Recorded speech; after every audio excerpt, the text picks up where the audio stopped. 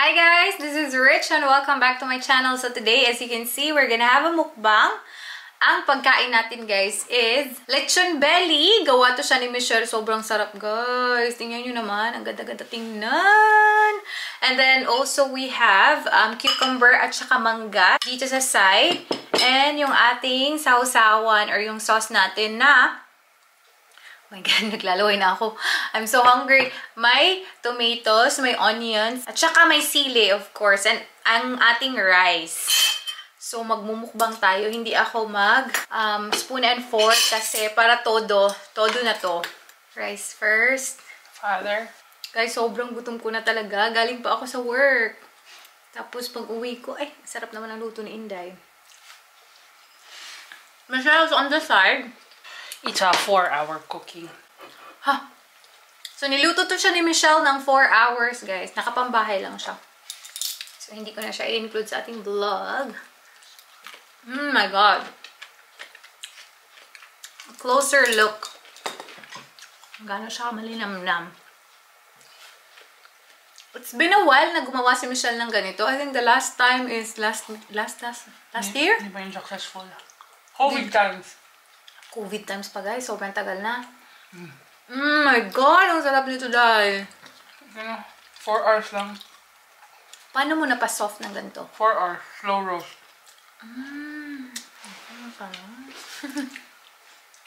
Ang dami nga nagsasabi na magkucooking vlog pala si Michelle. Or they hope na mag-cooking vlog ka. But I don't think it's gonna happen.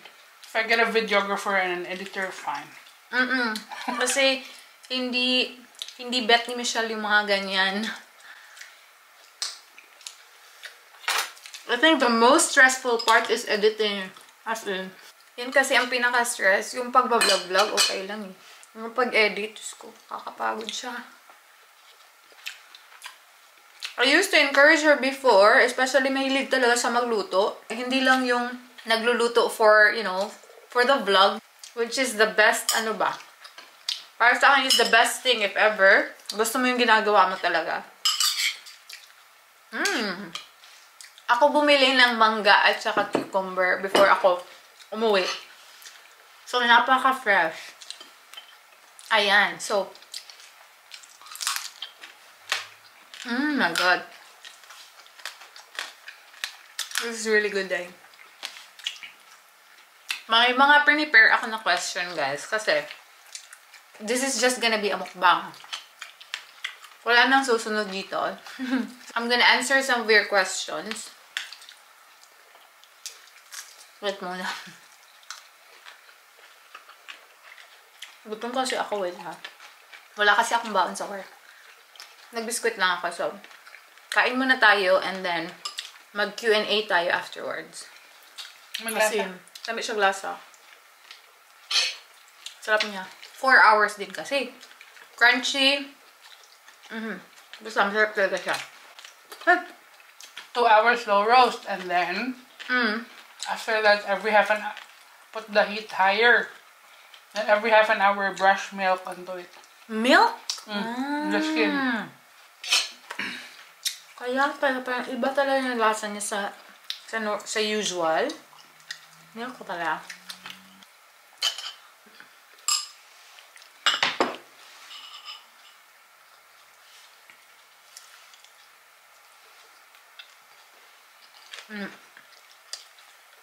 Ang fresh pa na mangga pero.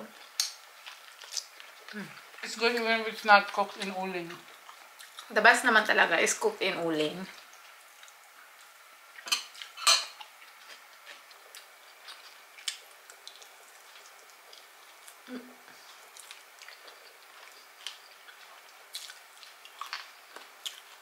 It's my day off.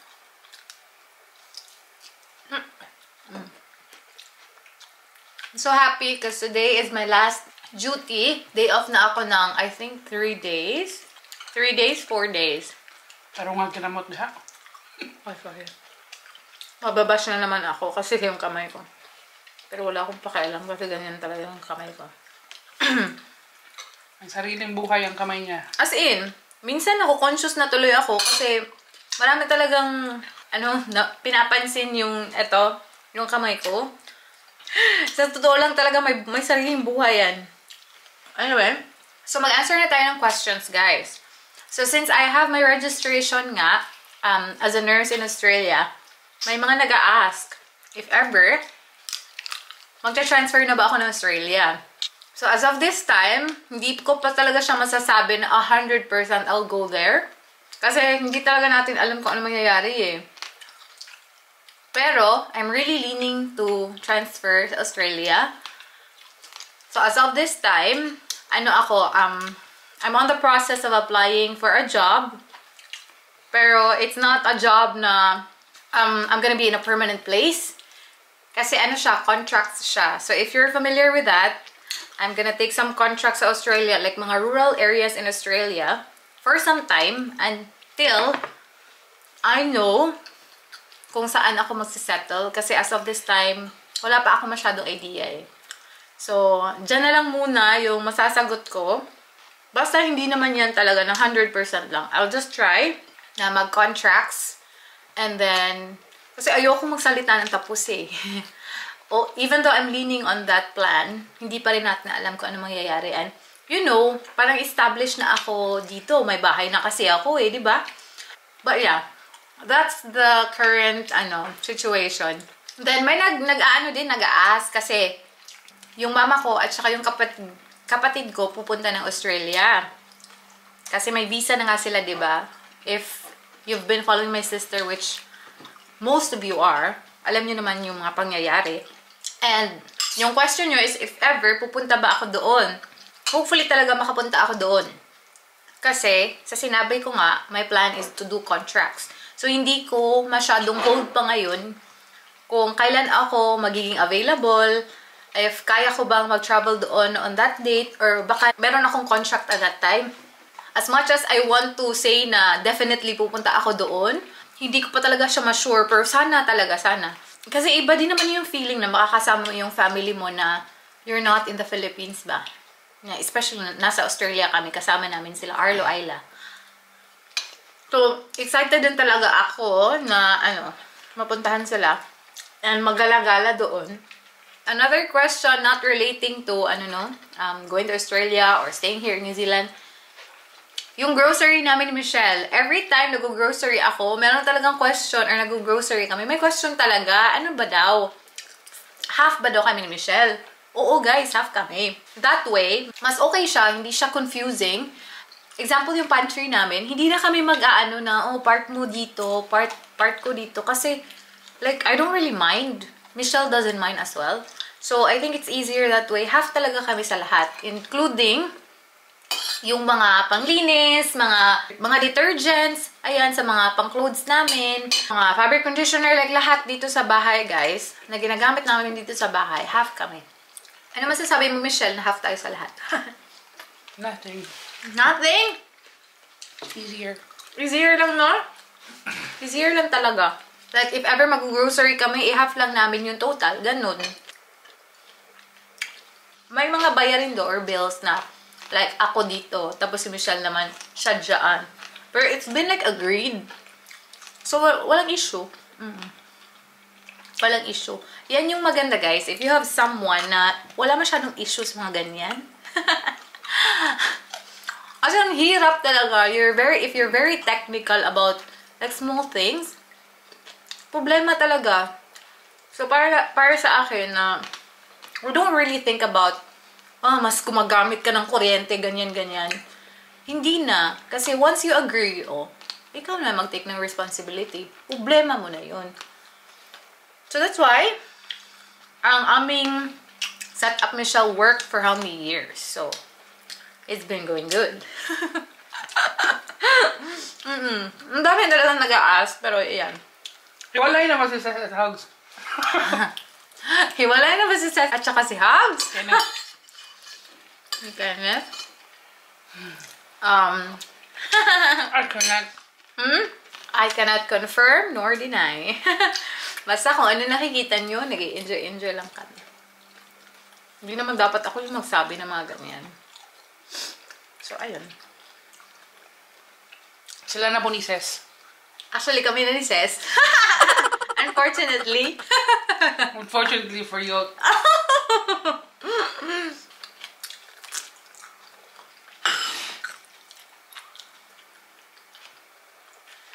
Dili na, day. Pwede na. Mana na. Marami din naghahanap, guys. Gidawa talaga po. Marami naghahanap sa mga taong wala na sa aking vlog. Huwag niyo na lang pong hanapin. Murang answer. Huwag niyo lang hanapin ang wala, guys. Kasi kung andito, magiging masaya kami. Pero if wala, okay lang naman.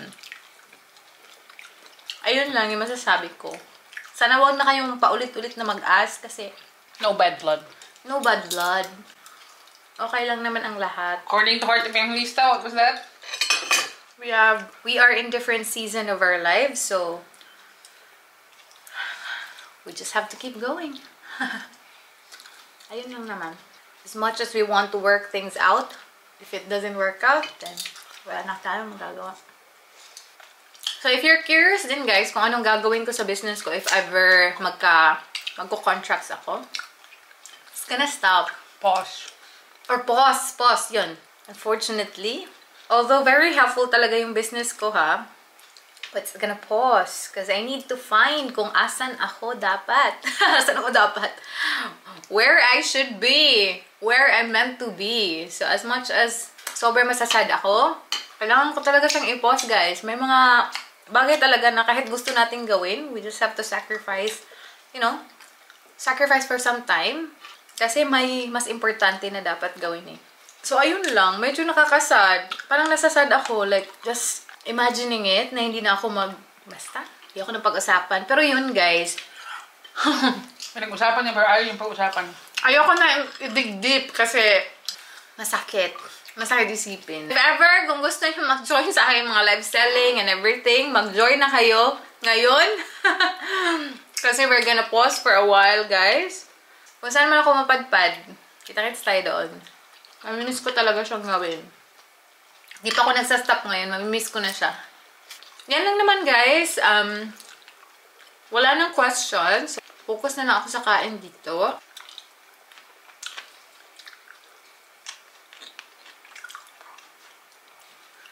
Ha? Dapat ganun ako kayo na anak. Nakalipstick pa ko. You can't work there if you don't know how to speak the language.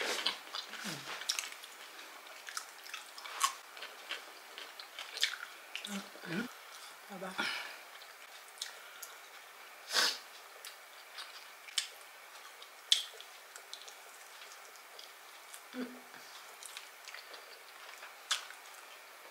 Today is our cheat day. Later on, mag-gym kami.